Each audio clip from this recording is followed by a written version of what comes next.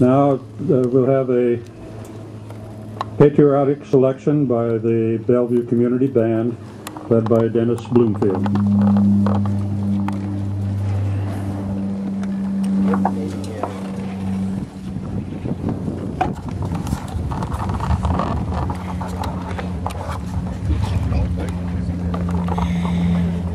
Donate American.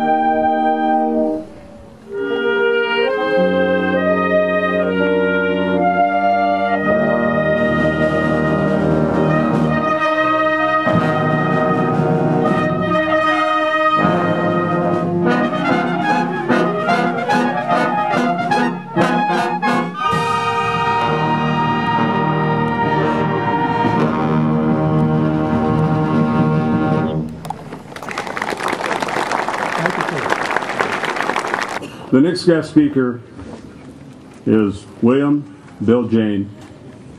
He's a cemetery development coordinator out of Washington, D.C.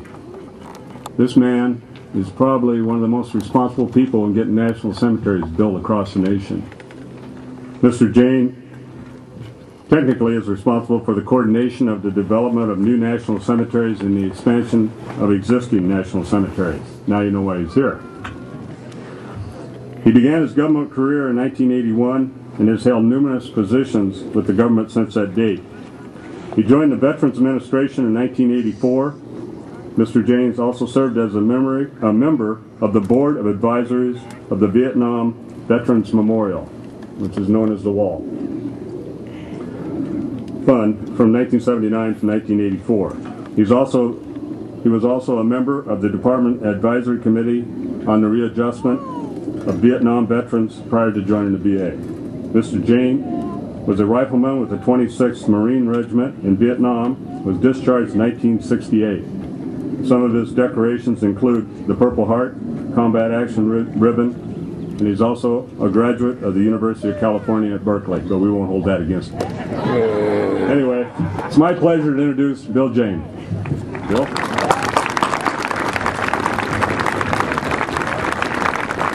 Well, thanks very much, Jim, and I appreciate that you won't hold my alma mater, my fact that I graduated from Berkeley against me, but it was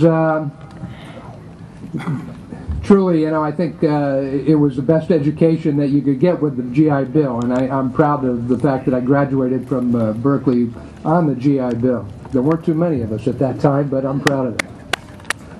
Distinguished guests, fellow veterans, ladies and gentlemen, good afternoon. Thanks very much for that kind welcome.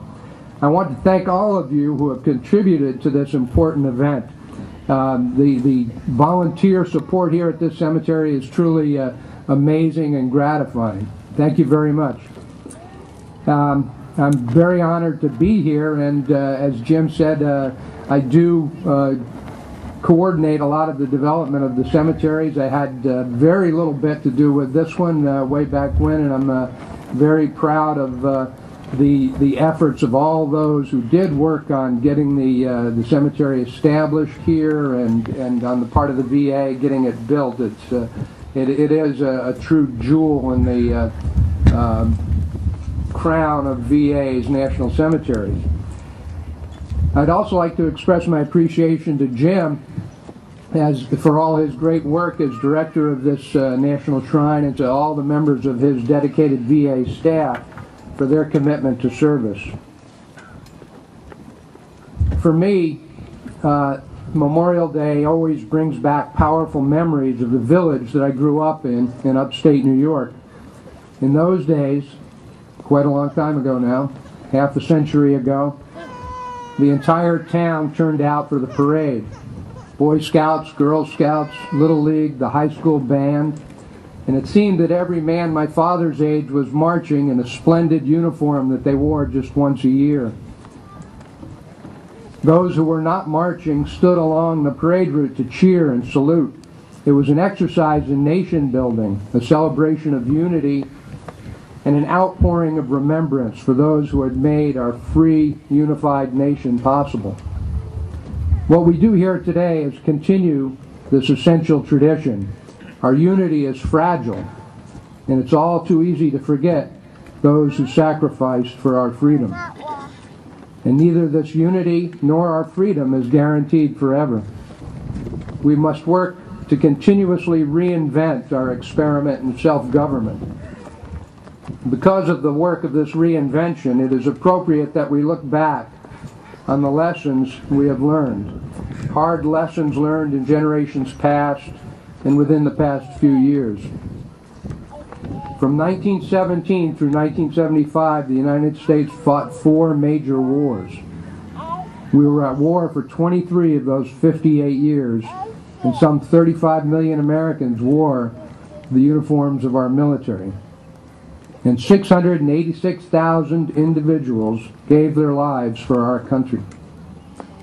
Most of those buried here in these hallowed grounds are veterans of those wars.